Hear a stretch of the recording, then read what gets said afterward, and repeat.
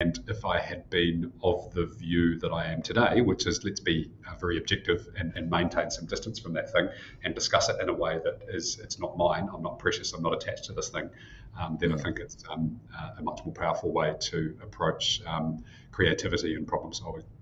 Yeah, I like a lot of what you're saying in there. So you've been offered a solution, but you found probably that when you cling to that thing, you lose it. But when you let go of it, you find it, right?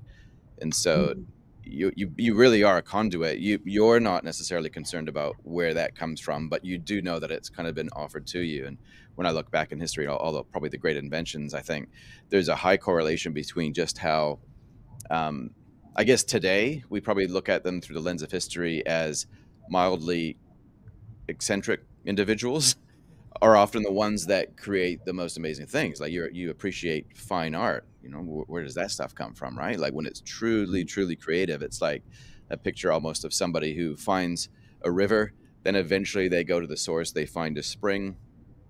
Um, but really it's the one who kind of is willing to dig in a new area on the belief that there might be a spring there that probably gets closest to the true form of wealth, and everybody else just kind of feeds off of it. But it gets harder and harder because it probably requires a certain degree of self-confidence, self-awareness to kind of go there.